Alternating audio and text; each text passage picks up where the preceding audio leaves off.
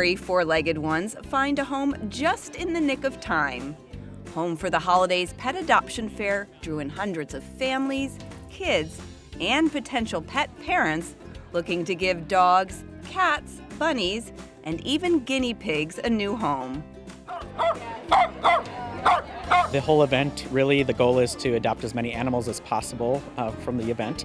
And we have about 30 organizations or so that come to the event and bring their animals along. Some of the common goals are to educate the public about adopting through a shelter. And also we have vendors here that are available, food vendors and vendors that are selling clothing and blankets and things for the animals. Purebred and mixed, big and small, when it comes to dogs, they have them all, with hundreds up for adoption, including the main draw, puppies. Sweet, small, soft and cuddly. And we walk up to this little guy and he's just so sweet and so calm and just very curious, and it seems like he'd do really good with my little sisters. It just ended up working out perfectly. He's very beautiful, he's loving, he's so small. It's exciting. So a medium dog for our family is going to be great.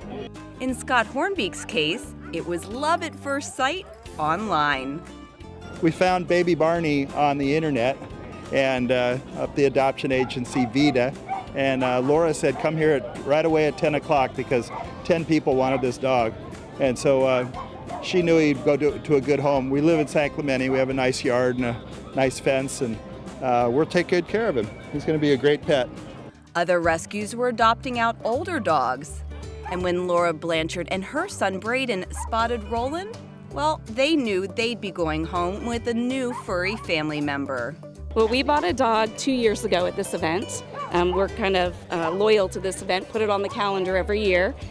This year we decided, our dog is 2 years old and needs probably a friend. We got a really big backyard, and so we thought, well, we'll just be open-minded and come today and see. And we looked at some puppies. We're like, maybe let's just keep looking. And I think we found our match. He seems to be a good personality. He's got a lot of personality. They said he seems pretty chill, but he jumped right in my lap, and he got me right then and there. Well, I'm excited because our dog, he's been really lonely.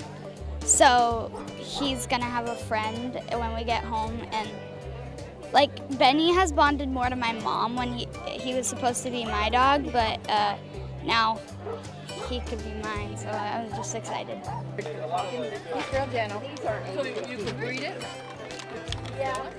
The Greyhound Adoption Rescue was educating people on the breed and hoping to find foster and forever homes for their older dogs who were once racing dogs. They've always lived in a crate and run around the track and been put back in their crate. So we teach them stairs. They got to see themselves in a mirror for the first time, not to get up on the table or the stove. I mean, they've never been around that. So we just teach them that stuff. All of this training takes place before the greyhounds are adopted out. Many can even be therapy dogs. Other rescues doing outreach include the Golden Retriever Club of Greater Los Angeles. Leslie White and her dog Lexi are letting people know the important role Golden Retrievers can play. She works with patients who have dementia in a senior center. And then about 3 years ago, she passed her screening, and now she's a crisis response dog. So what we do is we travel whenever there are crises, particularly in the western United States, mudslides, wildfires, shootings, and she goes and she comforts the people that have been affected by crisis and disasters. Lexi serves as a great example for people considering a rescue when looking to adopt a dog. There was even a special area dedicated to cats and kittens as well. David Beaver and his wife found that this venue is ideal to see if their 5-year-old daughter is ready for the responsibility. I actually grew up with cats my whole life, and we've had a cat before, and I know she's very interested. We want to make sure she's ready for a cat before it actually comes home, just to be, so it's good for the cat and for her. And so this is just kind of a first pass at seeing how she handles it. While hundreds left the fair and will have a pet home for the holidays, others might have signed up to foster or volunteer. All in all, it was a good day for animals and a good day for their new owners.